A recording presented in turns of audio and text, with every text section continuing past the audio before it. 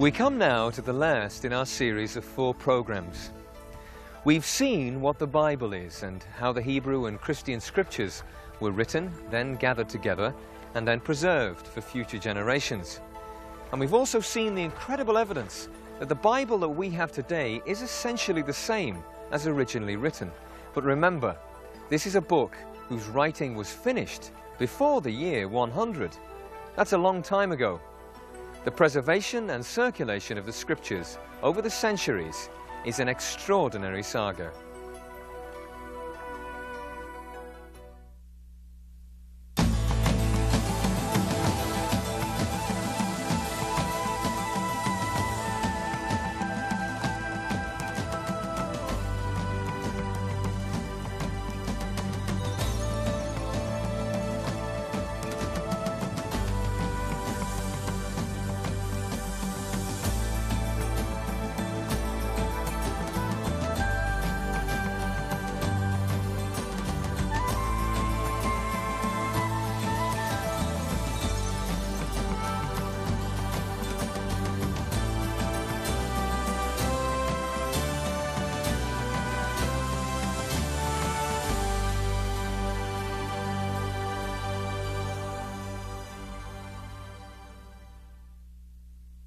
The Bible has amazingly survived despite vicious attempts to destroy it.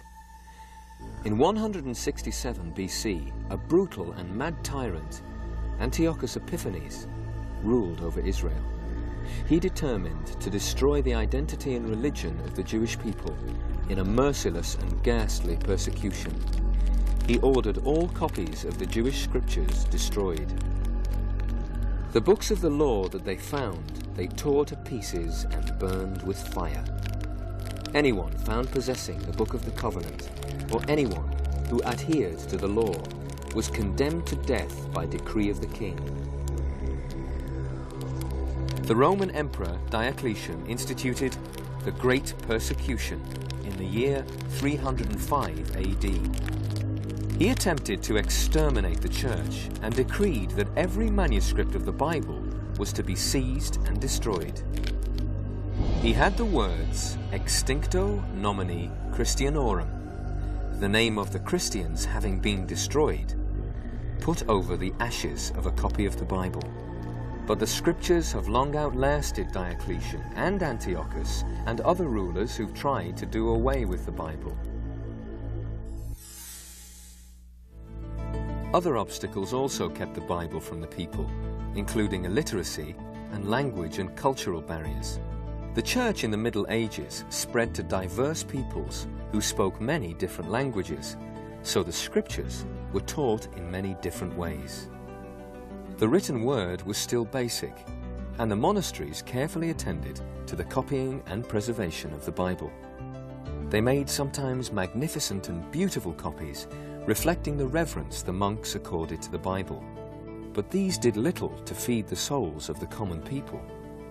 This was before the advent of printing, so every copy was done by hand. A single copy of the Bible could take up to a whole year for a scribe to write. But even if the Bible was available, most of the population could not read it. For example, in 14th and 15th century Europe, only 10% of the population could read, and only 2% could read effectively. So the Bible was taught in an amazing variety of ways. Pilgrimages took on great importance in the Middle Ages. Then, as now, there was special interest in visiting Jerusalem and the land of Israel to recall biblical events in their original settings. Sculpture depicted biblical people and events. Church music incorporated content from the Bible.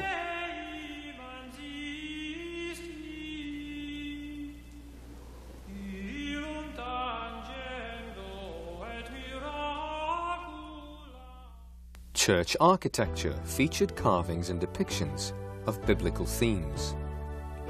Stained glass in churches surrounded parishioners with biblical stories. Great artists spent whole lifetimes painting only biblical themes. Drama in church services in medieval Europe told the stories of the Bible. Here, the angels meet the women at the tomb of Christ, and the story of the resurrection is told. At times, many plays would be given on one day in the chancel of the church. The dramas grew in popularity and moved outside to the marketplace. You see the boat on the right for the story of Jonah. The plays could last up to 3 days. Then there were the mystery plays and the pageant wagons that would roll through town one after another. Here, Adam and Eve are driven from the Garden of Eden. Here, David faces Goliath. So even in periods and places of illiteracy, the Bible was imaginatively given to the people, utilizing multiple art forms. But over the course of time, the church, that was in so many ways a civilizing and a spiritual influence, itself fell prey to the lust for power and wealth. Corruption increased. Superstition infected and distorted the gospel. Accumulated tradition was mixed with scripture, which often conflicted with its teaching. But over and over again, reform efforts emerged from within the church.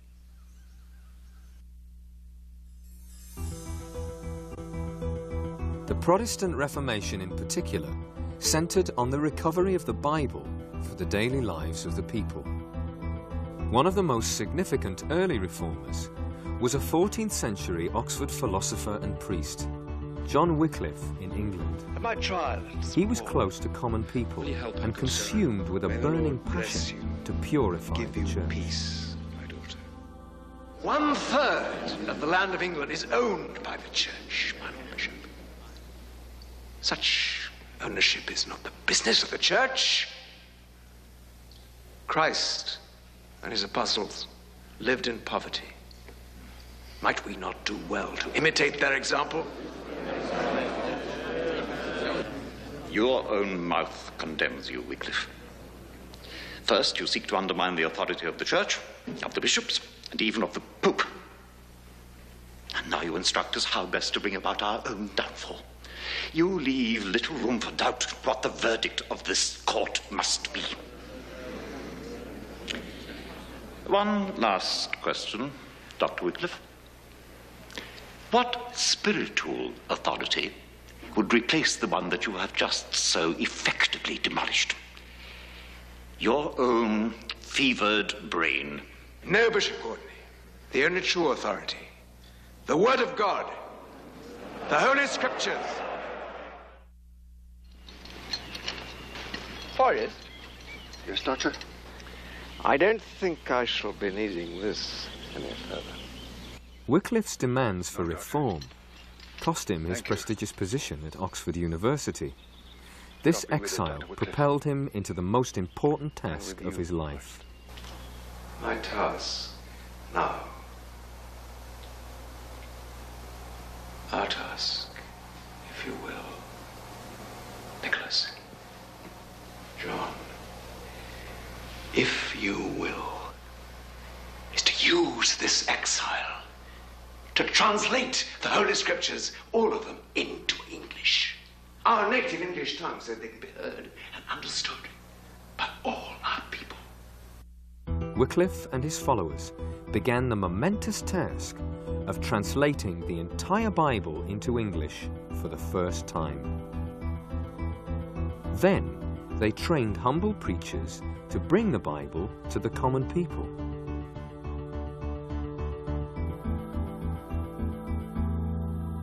We really dare to give the Word of God in the common tongue into the hands of the common people? Do we fully understand what we are doing? Will some not abuse, misuse, and misinterpret the Scriptures? My brethren, of course some will. But has keeping the Scriptures as the property of the hierarchy and the clergy prevented misuse? No, indeed. It has furthered its abuse. We will give God's word to God's children, and his Spirit will guide them. It will take time for growth and understanding. But I fear what judgment may befall us if we dare not give out this word. Church authorities moved against Wycliffe, but he died as they prepared to silence him. Wycliffe's followers were hunted down and imprisoned, but Wycliffe's influence was so widespread and despised by church authorities that they dug up and burned his bones 44 years after his death. But he had started something that could not be stopped. He is commonly hailed as the morning star of the Reformation.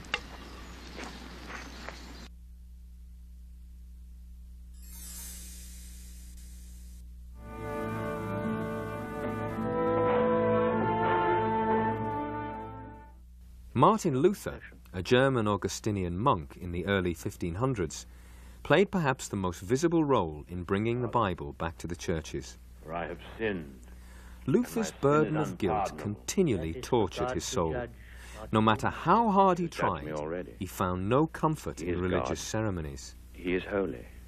But in his study of Scripture, Luther discovered the inner peace he so desperately sought. He found that forgiveness was not to be earned, but was a gift of God received by faith. At that time, indulgences were being sold in Germany to help finance the rebuilding of St. Peter's in Rome. These indulgences promised forgiveness of sins for the payment of a price. Luther could not now stand by and see forgiveness offered in this way. On October the 31st, 1517, he posted his now famous 95 Theses challenging indulgences. It was a quiet act, but was to become, as they say, a hinge of history. It set off an immediate furor across Germany. Luther argued his case before church authorities. In matters of faith, I think that neither council nor pope nor any man has power over my conscience. And where they disagree with Scripture, I deny pope and council and all. A simple layman armed with Scripture is greater than the mightiest pope without. The church tried to rein in Luther, but the more he prayed and studied, the more he disagreed with the Roman Church. Luther was called before the emperor and given one more opportunity to recant. Martin Luther, you have not yet answered the question. Give us a simple answer. Will you recant, or will you not? You asked for a simple answer. Here it is. Unless you can convince me by Scripture, and not by popes or councils who have often contradicted each other, unless I am so convinced that I am wrong, I am bound to my beliefs by the text of the Bible. My conscience is captive to the Word of God. To go against conscience is neither right nor safe. Therefore, I cannot and I will not recant. Here I stand. I can do no other. God help me. Amen.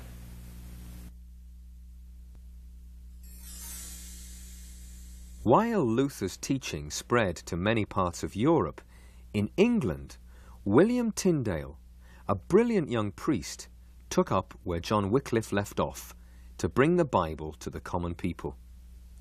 At an eventful dinner meeting at the home of his employer, Sir John Walsh, the determined young Tyndale encountered the local clergy. But the church has so many persuasions. One man follows Duns Scotus, another Thomas Aquinas, another Bonaventure. If all these learned men are in contradiction one with each other, how can we know right from wrong but by God's word? God's word says, if thine eye offend thee, pluck it out. Give the scriptures to ignorant men, and they'll soon be tearing out their own eyes. Hither and yon will be a nation of blind men. Without God's word, we are a nation of blind men.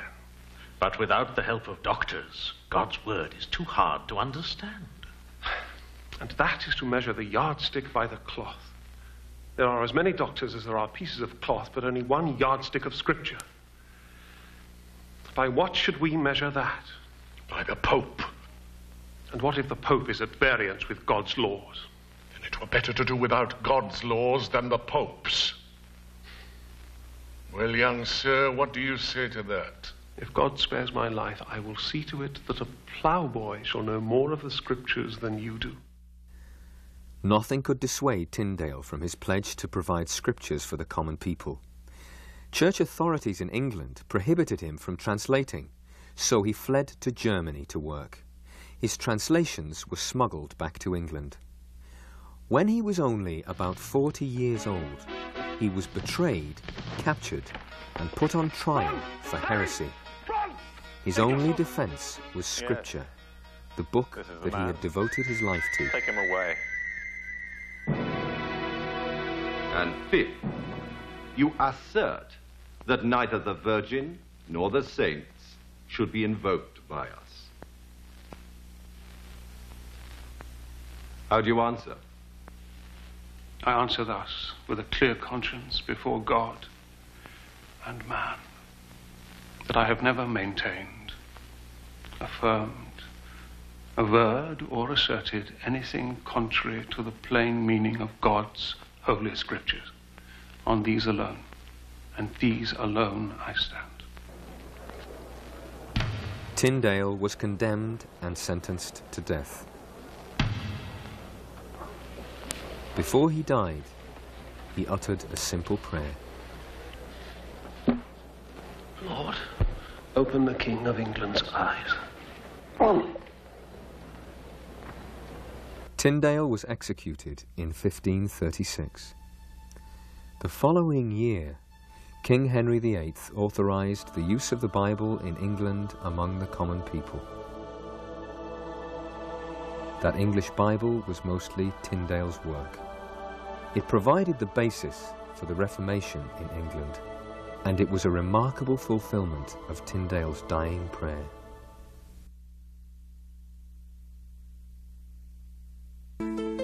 The advent of the printing press made possible the spreading of the Bible as never before. But it didn't happen all at once. This Welsh Bible belonged to a young Welsh girl, Mary Jones. In the summer of the year 1800, Mary Jones set out from her home in this Welsh village of Llanfynel to walk 25 miles to Barla in North Wales. She went alone, most of the way barefoot to save her shoes. Through the beautiful countryside she trudged on. Nothing could stop her.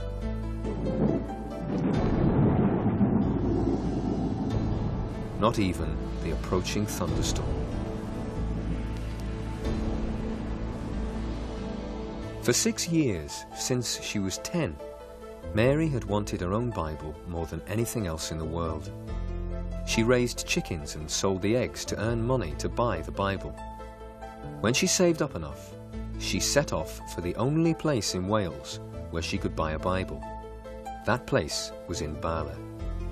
25 miles later, she arrived and found Reverend Thomas Charles, who had the Bibles, but he had only one left, and that was promised to someone else. When he heard Mary's story, Reverend Charles decided that the other person could wait. Mary at last would have her own Bible to read to her heart's content. Mary's youthful dedication touched the hearts of Christian leaders in Britain and sparked the formation of the British and Foreign Bible Society in 1804. From that beginning, Bible societies sprung up all over the world. They now distribute millions of copies of Scripture every year in hundreds of languages.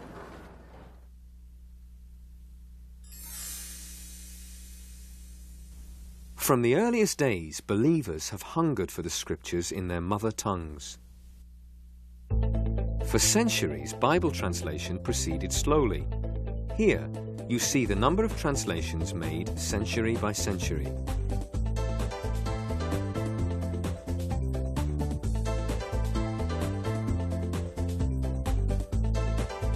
But now, look at what has happened in the last 200 years.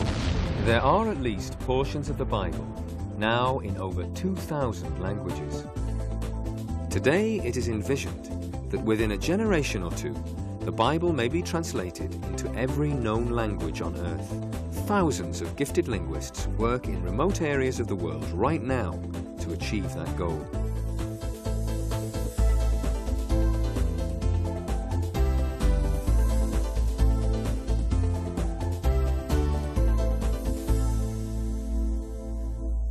The Bible has dramatically changed countless people's lives. This can be seen right across history in people from widely diverse cultures and social backgrounds. Augustine, born in North Africa in the year 354, was a brilliant young student. He chased after the popular philosophies of his age, lived with a woman not his wife, and fathered a child out of wedlock. One day, he read the scriptures, and his life was turned inside out. He devoted himself entirely to God. As the old Roman Empire crumbled before barbarian advances, the writings of Augustine examining the ways of God with the world became foundational for the Middle Ages, and his writings are still widely read even today. Francis of Assisi in Italy was the son of a wealthy merchant. The words of Christ in the Bible prompted him to forsake his fortune and to take up a life of service. His love of God, humanity, and nature influences multitudes to our own day. John Wesley said how his heart was strangely warmed in 1738 by Luther's preface to the New Testament book of Romans. Wesley went on to lead a movement that raised the whole moral climate of England. Some historians said his movement may have saved England from bloody revolution. Billy Graham, a farm boy from North Carolina, was never head of any church or religion. Yet he brought the message of God to more people than any other who ever lived. Why have so many millions from every continent wanted to hear him? Mr. Graham's message has always been based on the Bible. The Word of God has not changed. The grass withereth, the flower fadeth, but the word of our God shall stand forever, says the Bible in Isaiah 40. This book, I believe, was revealed by God to man. It is our guide, it's our compass through life. And God says, the word of our God shall stand forever. And who has not heard of the work of Mother Teresa, caring for the most wretched and poor? She said her work is based on the words of Christ in the Gospel of Matthew, chapter 24, where Christ said that we minister to Him when we care for the hungry, the poor, the naked, and the sick. These are some of the most gifted and influential people who have ever lived. They made rare contributions to our world. What they have in common is that they all submitted to a call that they heard from the pages of the Bible. The Bible's influence in our civilization is simply unparalleled. It's inspired some of our greatest art, influenced the formation of our major institutions, and it's lifted our Western societies from barbarism to civilization. It's an old book, but somehow what it says about the meaning of life, about what it means to be human, about what's important, about how we should live, about how to find peace with our souls, still speaks to people today, even as it has in every generation since it was given. I'm Russell Bolter. Thank you for joining us.